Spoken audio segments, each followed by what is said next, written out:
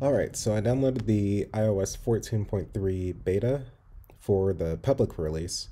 So what I did, I took a couple of photos around the house with the new Apple ProRAW feature, and I'm just going to go through a couple.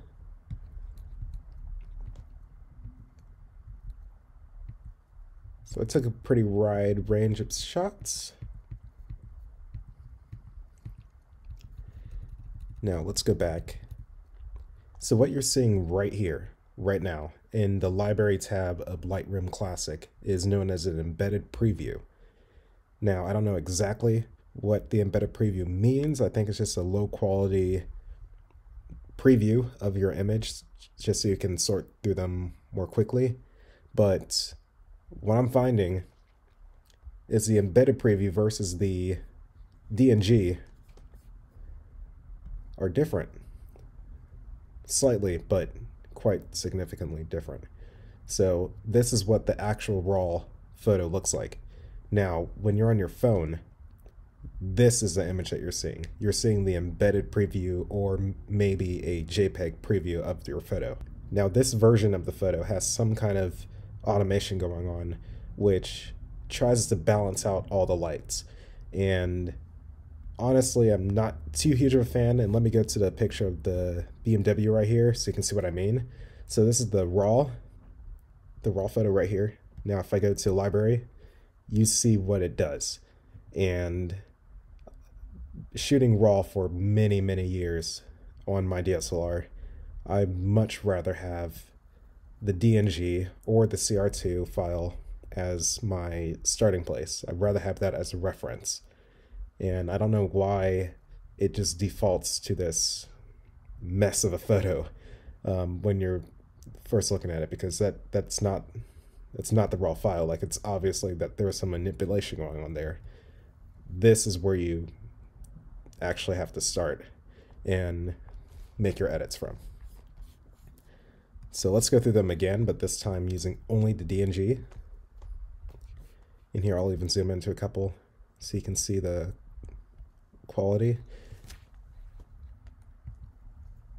And honestly, I'm really impressed, and I'm glad that we have the ability to take these raw photos and be able to make more changes than we were able to before. Because before, when you shot with the iPhone, it would automatically apply this sharpening effect, and it would automatically like try to fix the noise, and it made it rather obvious that that was going on, and I wasn't always satisfied with the results.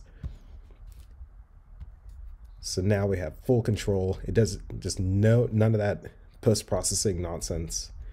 Like, we have full control of all the aspects of our photos. And it's really impressive image quality, especially coming from the 12 Pro Max. But compared to actual DSLR shots, like, there is just so much more information in a 24 megapixel photo with the large sensor, even a crop sensor. I mean, basically any sensor that you find in a purpose-built camera is going to be many times larger than anything you're going to find in an iPhone or a GoPro.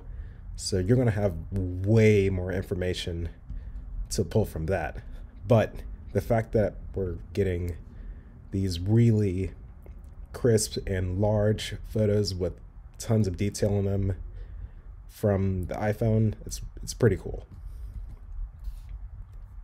And this was slightly edited, as you can see on the side here. I'm going to zoom into that. I mean, like, I took an image very similar to this a couple of days ago on my DSLR camera, and I'm still going to say, like, it's not as good as the one on the DSLR, because DSLRs, you can swap lenses, but it's very impressive. So that's just a little look at the raw coming from the iPhone 12 Pro Max, and let me know if you want me to make any videos similar to this. But until then, thank you for watching.